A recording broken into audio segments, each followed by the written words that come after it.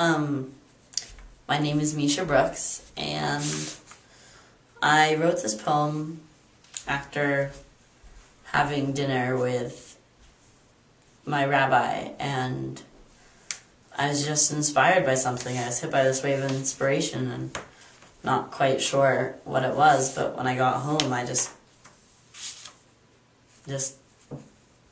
yeah.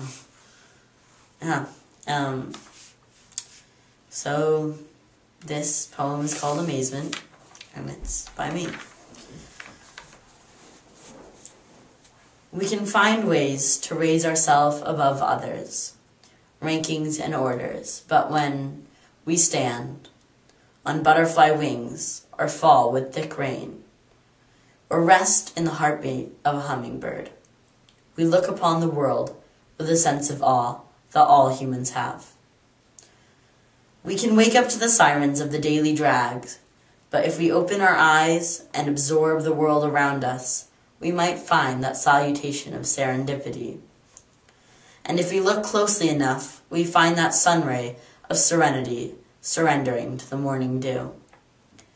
These acts of wonder may not be plentiful, and they may not be expected, but they are there, waiting for you to notice.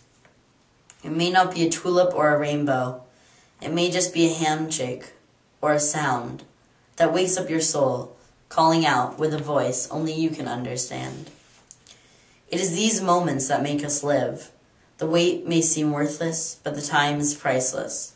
And so we live each day the same, until we find a rose petal or a rock or a feather or a dog that calls our name and speaks to us with infinite seconds of complete bliss.